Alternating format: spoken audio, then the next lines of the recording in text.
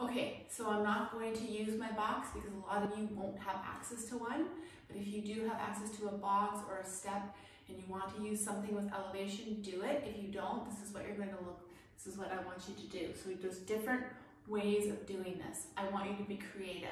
So you're basically, if this is the box, you're going to, or step, you're going to jump on to the box facing this way. Jump, and then you're going to jump off the box and face back down. Look at my knees, don't do this. So options, obviously, if you do have a box, you could do 1 foot off, 1 foot, 1 foot off. I want you to do all one side for the first round, and then when you do the second set,